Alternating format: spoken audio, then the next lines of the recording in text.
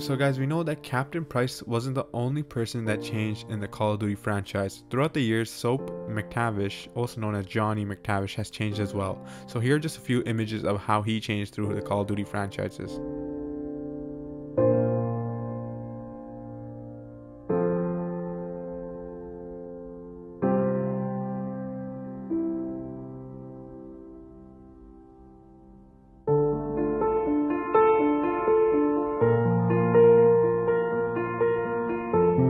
So as everybody knows, Soap is an iconic Call of Duty character.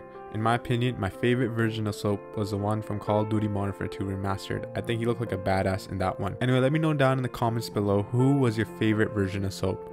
I'd love to see what you guys' thoughts are. I'll see you in the next one.